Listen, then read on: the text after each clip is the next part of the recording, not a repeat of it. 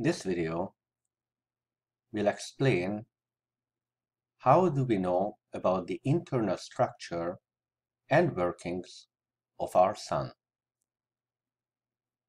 As a reminder, the internal structure of our Sun constitutes the core, where nuclear fusion takes place, surrounded by the radiative zone, then the convective zone, and the surface of the Sun is known as the photosphere.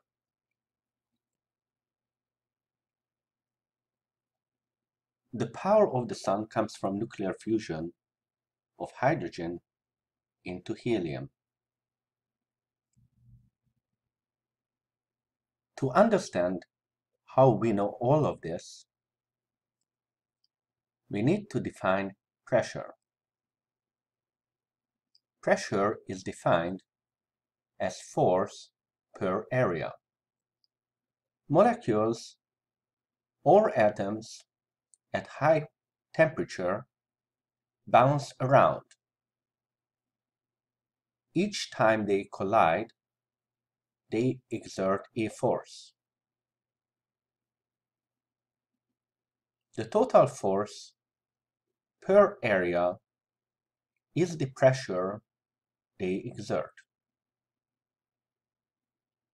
Because pressure depends on the violence of the collision, at higher temperatures you get faster particles and hence higher pressure.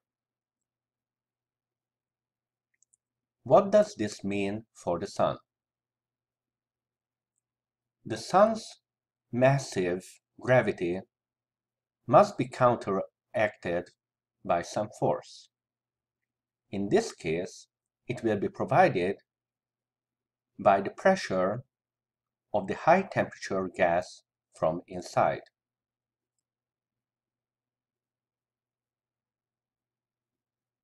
The balance of this pressure differential pushing upward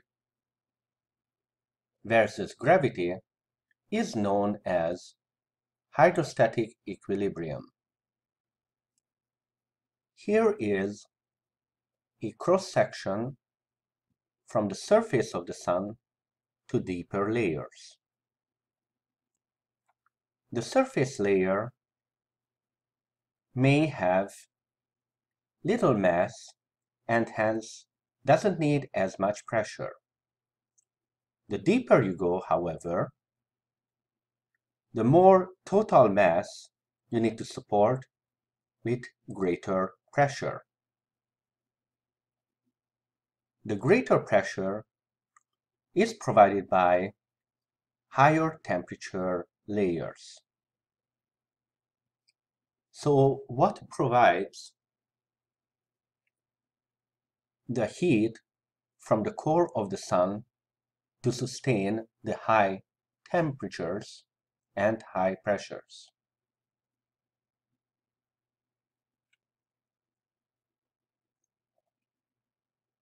Recall that we know the composition of the Sun from its spectrum. It is made mostly of hydrogen and helium.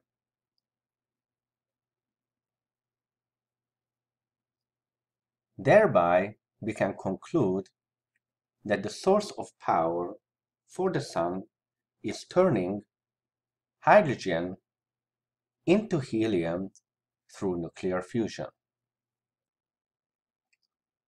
Of course, we cannot directly observe this.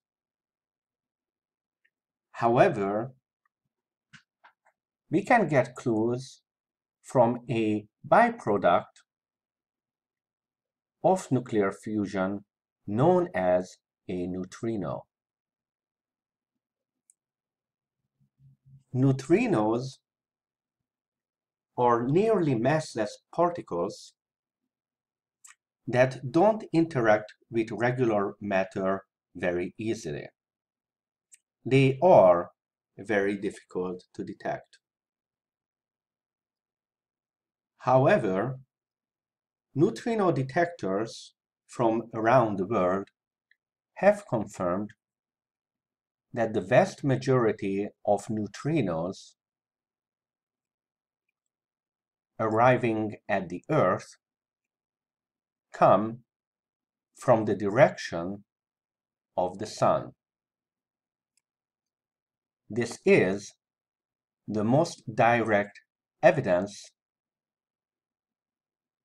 that our theories of the internal workings of the Sun are correct.